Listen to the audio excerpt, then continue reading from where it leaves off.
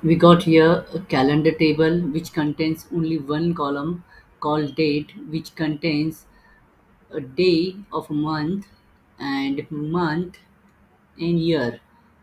And we have to extract month in the form of number. Means January will be 01 or 1, February will be 2, March will be 3. We have to extract month number from this column. Okay, so take a new column,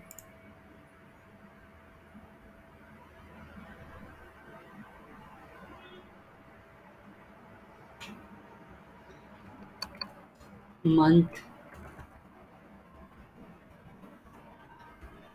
number is equal to month. We have to extract from this column. So date,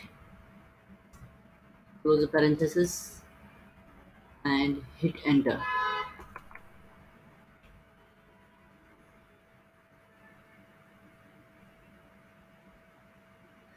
And we have extracted month number from this column. Okay, for January it is 1, for February here it comes 2,